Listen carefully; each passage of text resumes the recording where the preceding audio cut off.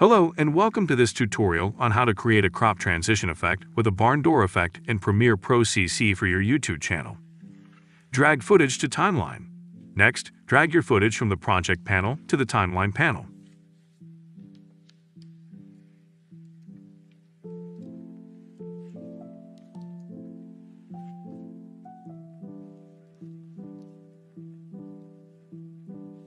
Create your first crop effect.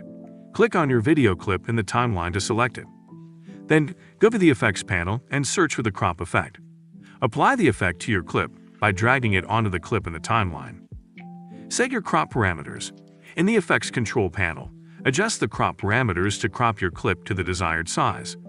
Add a barn door transition. To add a barn door transition effect between the two cropped clips, go to the Effects panel and search for the barn door effect. Apply the effect to the first cropped clip by dragging it onto the clip in the timeline. Step 8. Set your barn door parameters. In the Effects Control panel, adjust the barn door parameters to create the desired transition effect. Step 9. Preview your effect.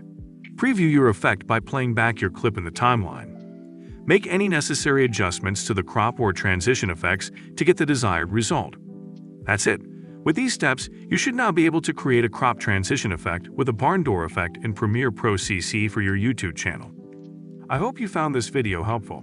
Don't forget to subscribe to our channel for more useful tips and tricks. Thank you for watching, and we'll see you in the next video.